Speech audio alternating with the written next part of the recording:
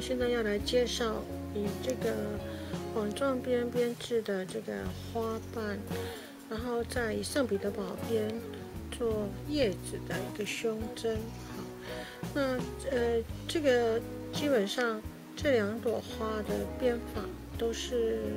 类似的做法，那只是这个边比较少的段数，这个边比较多的段数，让它变成比较大的花朵。那我们现在开始来示范。首先加5颗的80珠子，这是5颗的80珠子。那我们这个珠宝编织线是取230公分左右，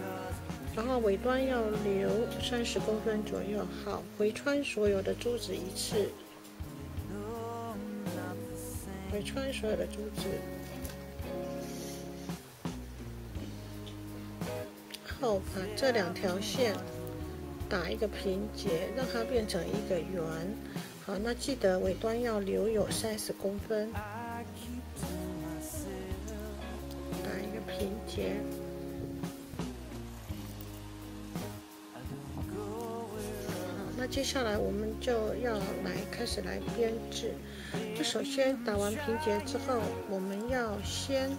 再前进1颗珠子。那这里我们要以加1颗前进1颗的方式来加5颗的80珠子，一样都是加80的，那没有间隔，加1前1。这是因为我们要让这个花瓣会比较高出来一点点，所以我们就是让这个花心大一点点。已经加2颗了哈。筛一样都是前进，直接前进，没有在中间没有间隔任何的珠子啊，直接前进。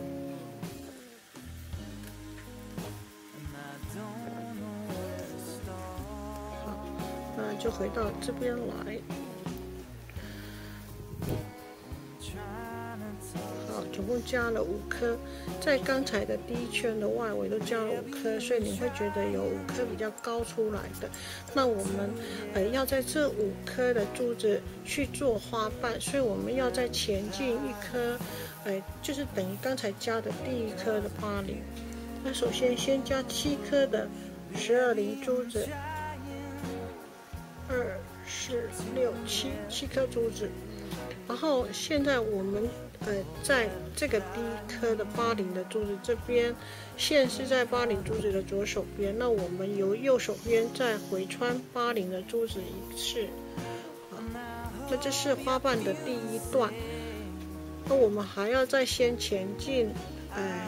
这个花瓣的就是刚才加的7颗的前面3颗。可以把它转一个方向比较好编制哈。前进3颗，那还有剩4颗是没有前进的，然后再加5颗12/0，加5颗12/0，然后再回穿刚才的这个这边另外一侧的3颗，就是花瓣的第一段。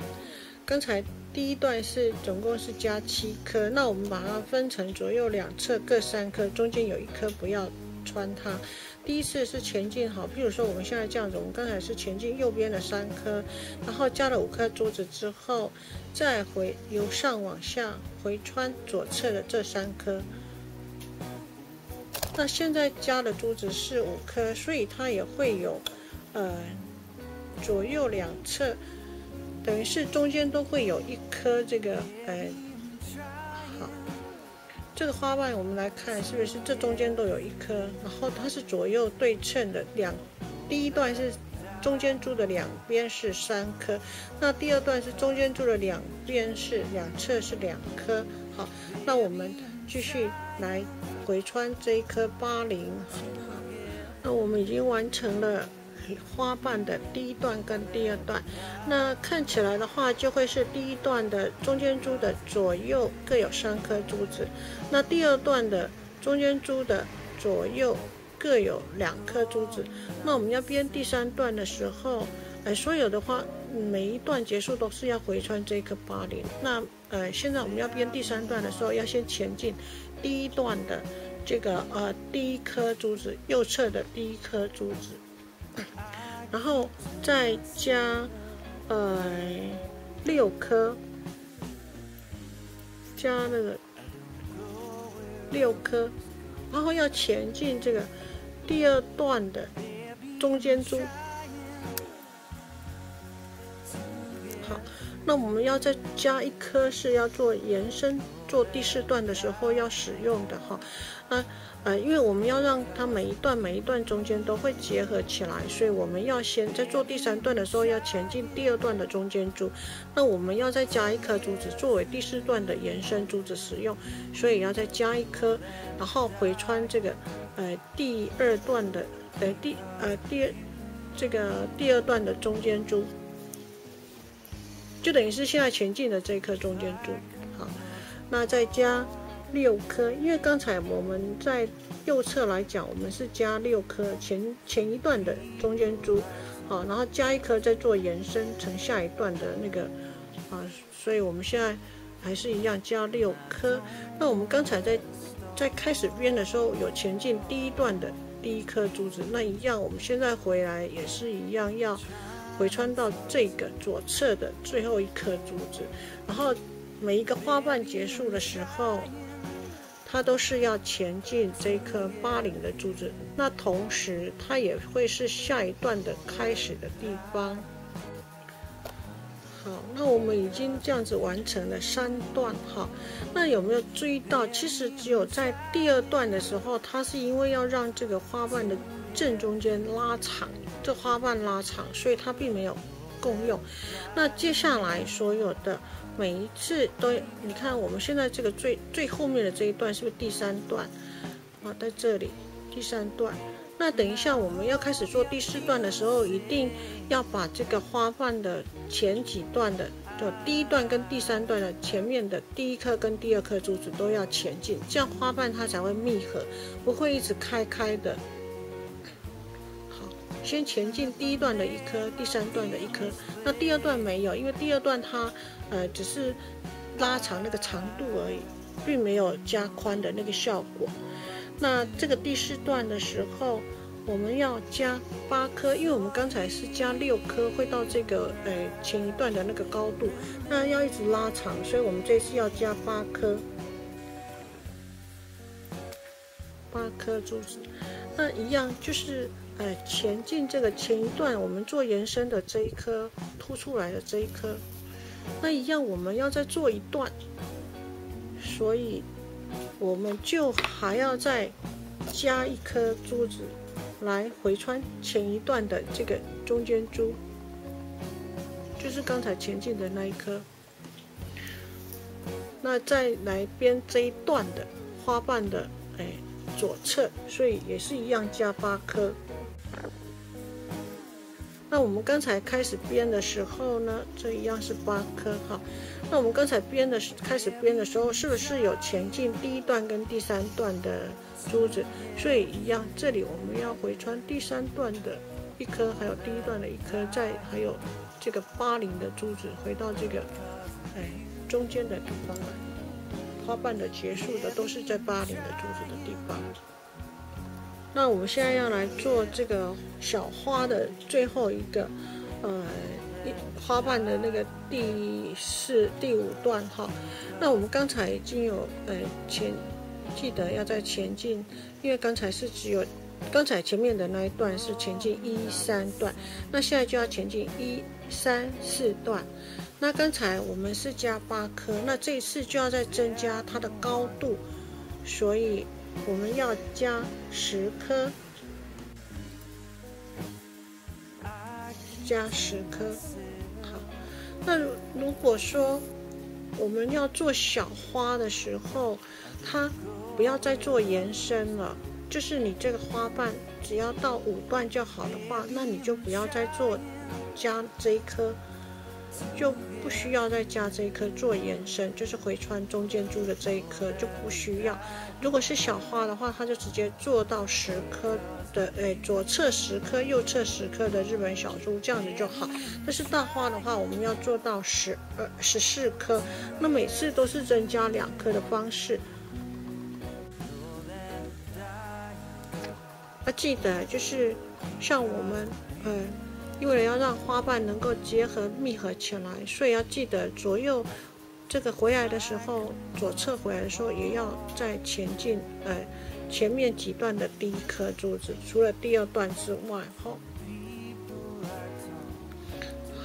那因为我们要再做延伸嘛，所以我们要再继续延伸出去的话，你看它就会很直线的，就会这个前面几段的珠子，它就会直接是，觉得是一条直线的感觉。那你要记得，就是要前进到上一段的第1颗珠子。好，然后这里就是因为刚才我们已经加到10颗珠子，那我要再加12颗。然后前进这个中间珠，然后再做1颗延伸的珠子作为下一段使用，那再加12颗，再回来中间珠这个80的珠子。那下一段的时候就要再前进到这个除了这4颗之外，还有这一段的第1颗，然后再前进中间珠。但是因为下一段的时候，我们就会这一段是加12颗，那下一段就会加14颗，加14颗之后，我们就不要再做延伸了，所以就直接前进中间珠之后，就再加14颗回来，不要再做加1颗延伸花瓣的那个中间珠。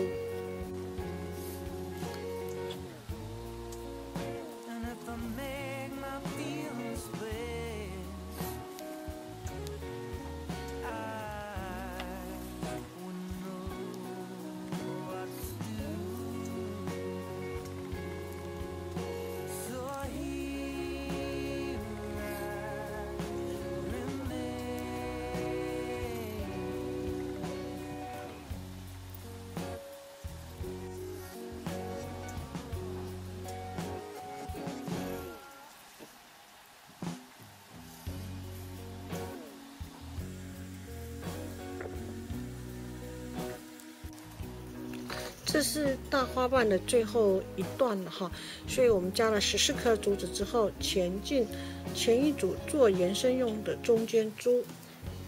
然后我们不要再做延伸了，所以我们直接加14颗的珠子。